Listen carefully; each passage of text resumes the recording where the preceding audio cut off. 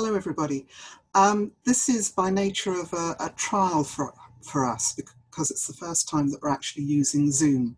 So we hope that you'll come back to us and give us your feedback, not just about the quality of the questions and the answers, but about the quality of the transmission and the audio and the video. And we will attempt to put it up online afterwards as well.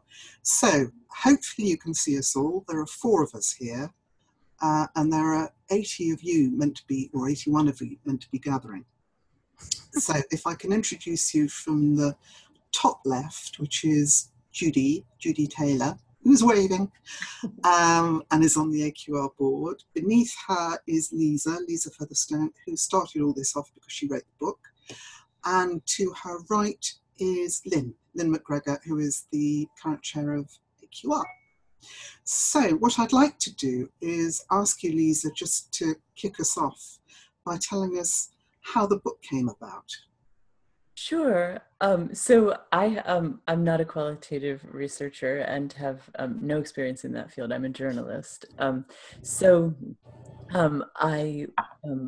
was years ago, around 2008, looking into public opinion around the bailout of our banks at the beginning of the financial crisis in the United States, which became a worldwide financial crisis to some extent. The public opinion polling was very contradictory and conflicted. It depended how you asked the question. People loved the bank bailout. People hated the bank bailout. They were had a lot of different feelings that were only superficially measured by polling. And meanwhile, President Obama was coming into office, a more liberal president than we had in the United States for many years. And when I say liberal, I mean more favorable to big government. That's how I'm using that word here.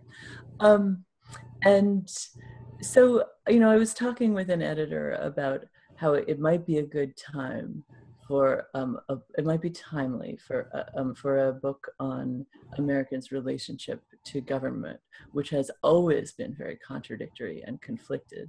And then at that time, with a more liberal president coming to office, perhaps we were ready to think some more about that. So we thought we were excited about this idea, and we did what any group of out-of-touch people do. They want to know what the masses think about things. We thought, let's conduct some focus groups. So I began to talk to some market researchers that I knew about focus groups and how I would go about that. And after doing that for a little, and those conversations later made their way into the book, and I continued interviewing those people. And I went back and I said to my editor, Colin, focus groups are very, very interesting and strange. And he said, I think perhaps that's your book. Well, it caused a stir over here. I mean, the first that I got from it was emails coming in going, have you read this interview? All of them sort of posing to say that the focus group is dead or dying, which as we read the book, we suddenly thought, no, actually she's not saying that, but it's a fascinating book in its entirety. So we thought maybe that we'd start it off with a look at, is it a case of shoot the messenger or disregard the message from the focus group, as happened with New Coke when they did all their research before they launched it? And what's the best way around this to actually ensure that the client gets the right info, and you can't ensure that they do anything with it, but understands the implications? Yeah, so the New Coke is fascinating to me because it it has become the quintessential example that one of those things that everybody knows that is actually not true. Like everybody knows supposedly that the marketing disaster that was New Coke was a product of focus groups. It's often trotted out as, if you listen to focus groups, you're going to wind up with a product that everyone hates, like New Coke. So that interested me a lot. But what I found when I went back into the history of that launch of that product was interestingly quite the opposite. There was indeed market research on New Coke, but it actually completely anticipated the disastrous public reaction to the product. When focus groups were, yes, when people tasted the New Coke in taste tests, they liked it because it's kind of like Pepsi, and people like Pepsi, a little bit better. And but when asked in focus groups, how would you feel if Coke changed its flavor? A number of people said, "Oh yeah, okay, I'd be open to it. I'd be willing to try it." A small minority freaked out entirely and said, "No, this would be terrible. I'd be really upset. They can't tamper with Coke." And then that minority swayed the groups to so everybody was like, maybe not so much. It's not such a good idea. Let's leave Coke as it is. Well, interestingly, because markets are social, that's exactly what, as we now know, happened to New Coke. That the vast majority of consumers liked it well enough when they first tried it, but a vocal minority really didn't and was very upset. And there were letters to the Coca-Cola company saying, I had only 3 things sacred in my life: God and the flag and Coke. Taken one of them from me. The crisis counselors answering the phone at Coca-Cola, and who would say it sounded like someone had died. There were grassroots groups organized to bring back old Coke. People had protests with signs. But looking back, all of this was anticipated by the focus group, because that is something that focus groups can do rather well, is to mirror the group dynamics that we are actually all living in as consumers. So did that message actually get through, and they just ignored it? It didn't. It was just disregarded, as happens a lot. That a client will do research and sometimes ignore it if it doesn't. They were very they were very eager to launch this new product for various reasons. They thought it would work because it tasted like Pepsi, and people do like Pepsi. And they were losing share to Pepsi, weren't they? I mean, so yes. that was part of the problem, because there'd been all that Pepsi challenge going on, and exactly. So I think that context, they were sort of going, okay, we need to do something. Exactly. And the blind taste tests were the real problem. So doing blind taste tests gave them the wrong idea, because they didn't have the brand as part of the sort of evaluation. Yeah, the taste tests couldn't capture the feelings that people had for Coke, but the focus groups could and did, but they weren't listened to, and it's sometimes it's probably a good idea for the client to weigh other factors than focus groups. Obviously, it's not that it's always a bad idea to disregard the focus group, and it's not that it's always. It's not always a mistake, but it's certainly very easy for us to say, with all the historical hindsight we have, that it was a bad idea to ignore the focus groups. It's something you said in the book was that people have said, I've never really been that surprised by anything I've learned in a focus group. one wonders whether that's simply because they've screened out anything that doesn't fit with what they want to hear or with what they desire out of that piece of research, which is sort of ratification for their thinking. Yeah, I actually think that what was meant by that was that that very often the market research tells the client and the researchers what they already know in a useful way. You know, it's not always, you know, the simply duplicative. It's sometimes you need to find other ways of confirming a hunch. You know, that but one of the reasons that I think that what was also meant by that is that people aren't quite as different as many of us like to believe, that they're not surprised by what they find in a focus group because they've heard it before. Because you've heard it before, because if you've talked to people, or you're human yourself. Another way of one market researcher said to me, and I'm sure this is a familiar sentiment to a lot of you, how they feel about things is if they're in the same demographic, they all feel the same way. Yeah. And so that's another reason to not always be so surprised by the results. Lyn, you had a super question, I think, where you talk of the fear of consumer being entwined with fear of women. Would you like to ask that one?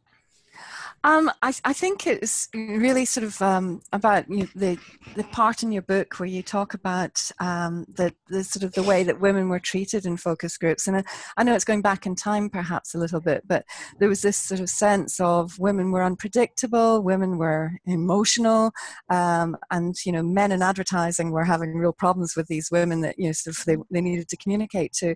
Can you tell us a little bit more about, I suppose, this the role of focus groups and women, and how you see, I suppose, this need for, I don't know, manipulation maybe? It's a strong word, but I think there is a sense in your book that focus groups at times move beyond just understanding what the consumer wants, but are used to manipulate the outcome.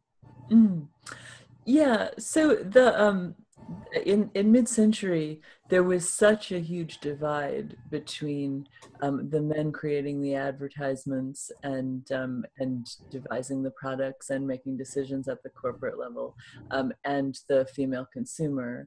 And the consumer was incredibly important because she made most of the household decisions around what to buy.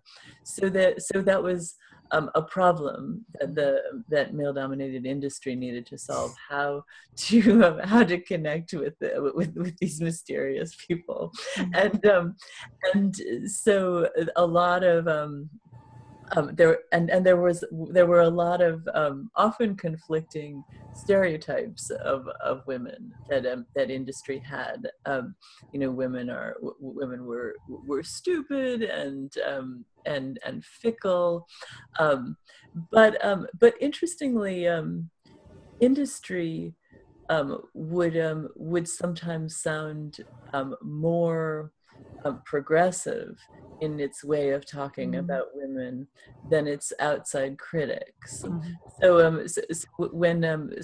outside critics would say, women, like, advertising is terrible because it's manipulating all these stupid women into buying things, or these women who can't control their desires, which by which they sort of mean like women are sluts, but they were always talking about consumer products, and so there was a lot of thinking about that, and sort of criticizing advertising and market research on that basis, that it was manipulating these crazy creatures, but often in market research and advertising's when they would defend these methods, they would often say, well, women are actually pretty smart, so we actually have to do a lot of work to persuade them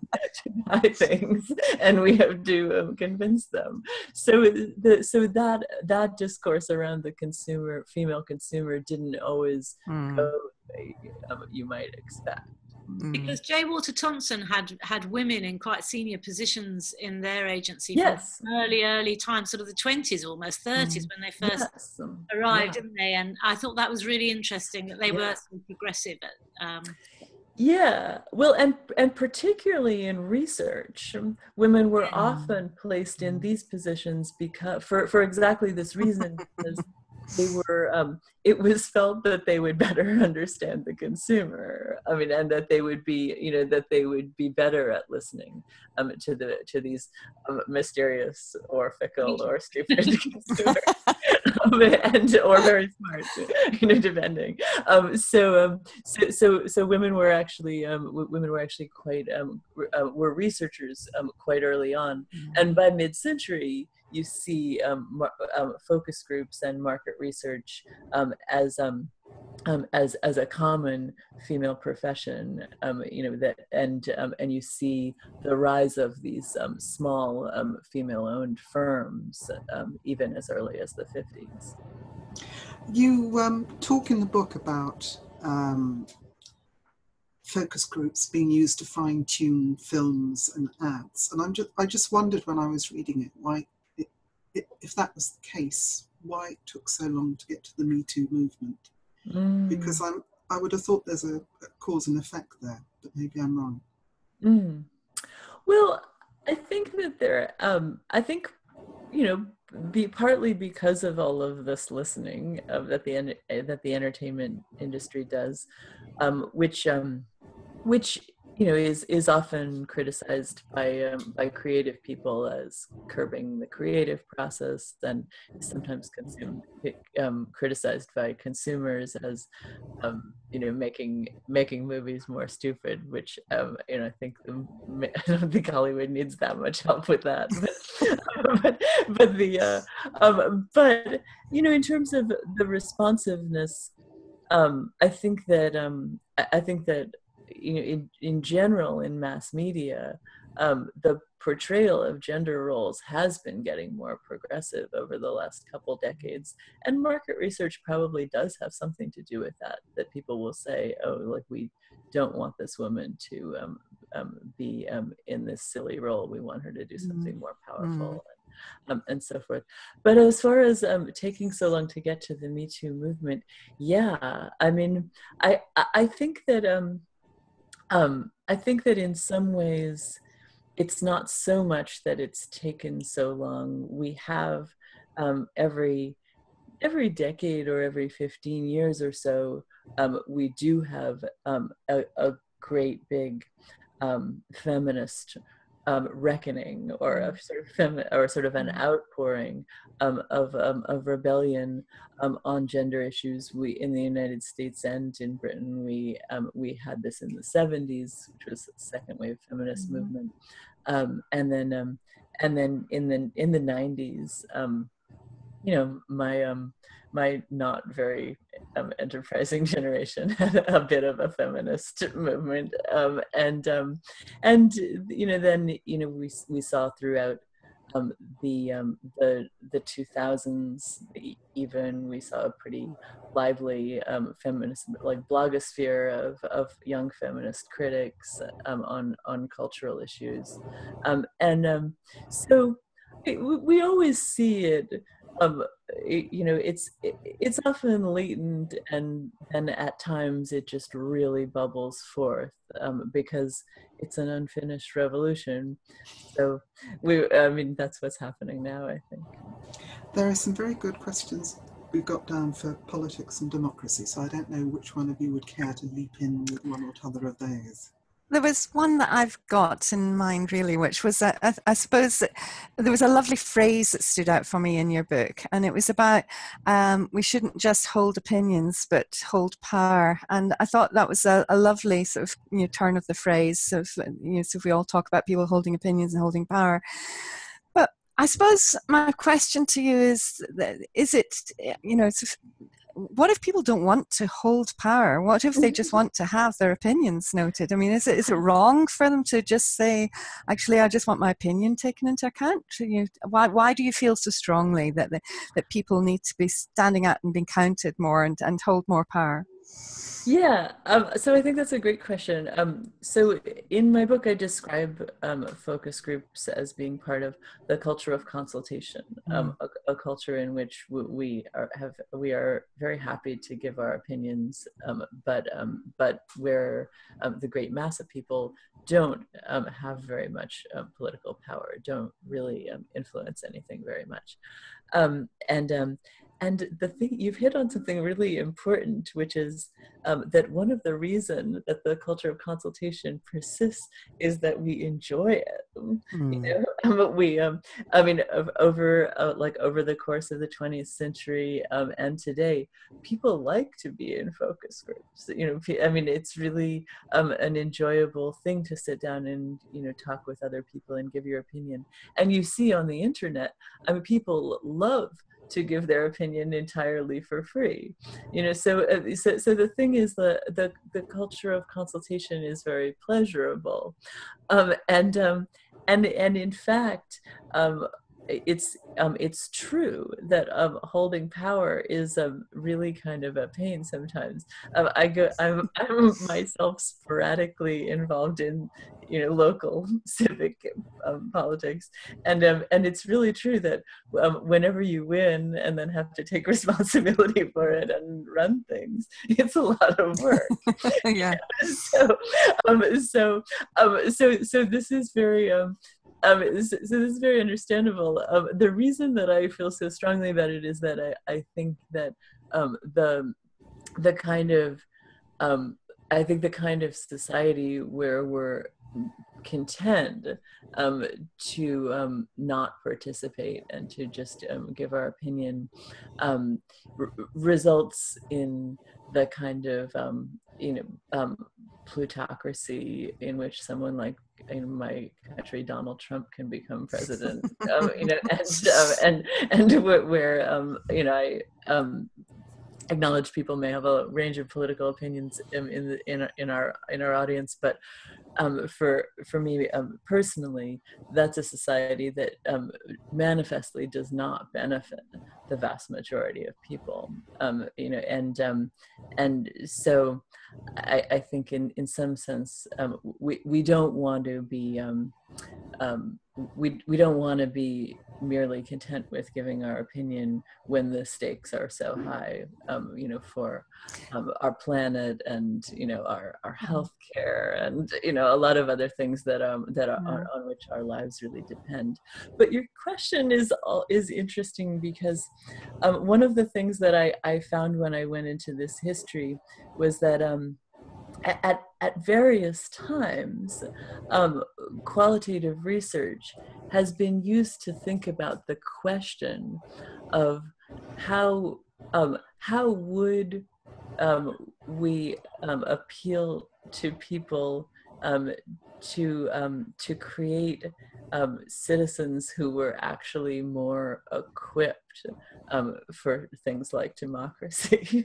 You know, so I mean, what we very successfully did in the mid-century with our apparatus of market research and advertising was to create citizens who were very well suited for consumerism. But there were also efforts to create citizens who were equipped for democracy, and those have so far been less successful. But it would be interesting. It'd be interesting if we could work on that. Do you hold focus groups responsible for Trump being in power? No, I don't. In fact, he made a big show of. He was asked if he used focus groups, and he said, "I use focus groups right here." So, and in that, he joined a long line of conservative male leaders who make a big show of how, you know, they're just too smart to listen to anybody. But I thought it was so that's yeah, no, I don't at all hold focus groups responsible for Trump's presidency, but perhaps the larger culture in which we're content to be heard rather than have power. because you talked about how clever Clinton had been at using the people. Yes. And I thought that was really interesting, because he was the president that everybody believed spoke their language, and clearly he'd spent his time listening, and then mimicking. Yes. A lot of the semantics and a lot of the language that people were feeding to him, just straight back at them. Yes. To the point that they would forgive him all his indelicacies. Yes. But that was the era. You know, I did work for the Labour Party in Scotland before Tony Blair got in, and there were times when you heard the words from focus groups that you had reported on that morning, speeches that afternoon, and it was just straight, you know, sort of poured back out into their sort of their speech making. So there was no sort of bit in between where they were going, okay, what does this mean for our policies? It just seemed to go straight from focus groups through to the speech writers, and actually that's scary. Gained quite a lot of status. You remember the launch of citizens' juries? Sounds much grander than focus groups, don't yeah they? Yeah, oh, very much so. They sort of sit in high office to make decisions on behalf of all of us about moral codes, and I thought that was a very interesting inflation of our industry at that time. No longer, I don't think. No. Well, I think they play a subtle role behind the scenes, but perhaps data and analytics is taking it all over. I think it seems like. We've got about 4 minutes left before we take questions, if we've got any questions, that is. And I'm ashamed to admit that I don't know whether we have, because I've got full screen. I think I can only see them when I go to split screen. Fingers crossed. So is there anything that you two would like to ask Liza that we haven't asked her as yet? I know that we've got looking, but I don't know whether we've covered it, a question about, in this era of fake news and data analytics, why is the focus group so heavily criticised for its role in influencing public opinion? But do you reckon we've actually covered that with the previous one? I don't know that we have entirely. I think that I think that I mean, certainly fake news and Cambridge Analytics are heavily criticized as well, and I think that there's. But I think one of the reasons the focus groups so often come under consideration is that they are people, you know, that they're made up of ordinary citizens, and this has often made them a pretty convenient scapegoat, you know, that when people complain, oh, I don't like this video game, it was obviously designed by a focus group, that, you know, instead of criticizing the the companies that needed to make a quick profit by making a quick and mediocre video game, it's easier to blame people who are just like yourself. And so I think that that's a lot of the reason that focus groups have been scapegoated. Another reason, really, though, is that over the last couple decades, especially, a lot of the beating up on focus groups has come from the elites, you know, from corporate figures who are much worshipped, like the late Steve Jobs, and from political elites like George W. Bush, who famously said, "I don't govern by focus group," although he did, you know, but those there's a certain contempt that the focus group comes in for on the elite side, because elites in that period, 90s and early 2000s, by that time had grown so disconnected from the masses and so entitled that the idea that they should listen to anybody, you know, besides themselves, seemed rather insulting. So I think that some of the criticism of focus groups is a bit of trickle down from that elite contempt, but some of it is a bit of self-loathing on our part. Like I have a chapter called "Who Are These Appalling People?" Yeah, I love that title. Love the title. I've heard people say very similar things from behind the mirror. You know, where did you get these people? Yeah, exactly. And that hasn't changed since now. Louella, I can see a question. Yes, I can see a question can too. you see that? Right, let me see what the question is. Ooh. Sarah Hargaden, hopefully I've pronounced your name right, asks, what are focus groups perfect for? Great question. I think actually one of the things that focus groups are perfect for is looking at the group dynamics that the marketplace can sometimes be. So ironically, the new Coke test launch was actually a perfect time to use a focus group had they listened. And I think that that's one of the early insights about focus group was that the group dynamics were something valuable that that people could learn from. You know, that it wasn't simply a way to get a bunch of people's opinions more efficiently because they were all in one room, that it was actually the dynamics themselves and the way in which people might influence each other was actually quite useful. It does seem as if that's almost a situation where it is the people that are the elites, if you, as you called them in your book, but the people in charge of business or the politicians who don't hear what they need to hear. They perhaps because they don't want to hear some of what they're being told, and they choose to select and sort of perceive what they're being told. But often the information is there when you look at a little bit deeper, I think, from what you're saying. Right. Do you think that the role of the focus groups will change in the future? I mean, it seems to have been evolving over time, a wee bit anyway. Yeah. What do you predict?